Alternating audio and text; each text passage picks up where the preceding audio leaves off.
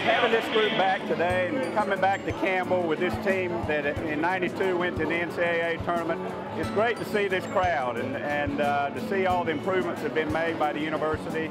It's a wonderful place, great school, but this is what it's all about. When you finish coaching and you're doing something else, being able to come back and be with your kids is the name of the game. You know, obviously I came a long way from Miami to be here, but this is well worth it. To see the coaches, the players, guys that I worked hard with, you know, won a championship with, and other guys that I played with, and we had a lot of success, a lot of firsts in Campbell history. So for me, it's just full circle. It just feels like my first visit here. So.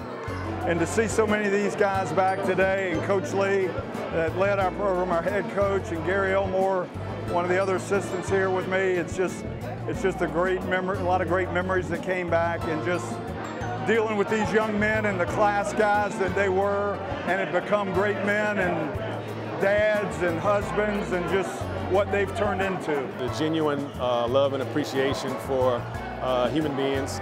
We got guys coming from all kinds of different backgrounds, and you know, we still maintain a close bond. And you know, we got guys now from Campbell that have gone on to the NBA. The program has grown, and this brotherhood, it's just, I feel very fortunate to be a part of it.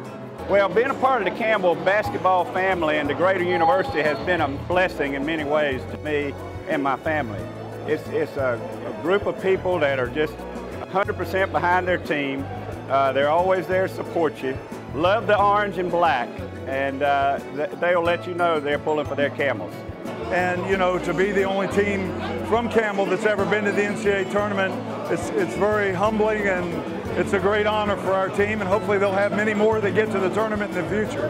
So I know the program's definitely on the right direction, and I enjoy being back here on campus. It's been a long time.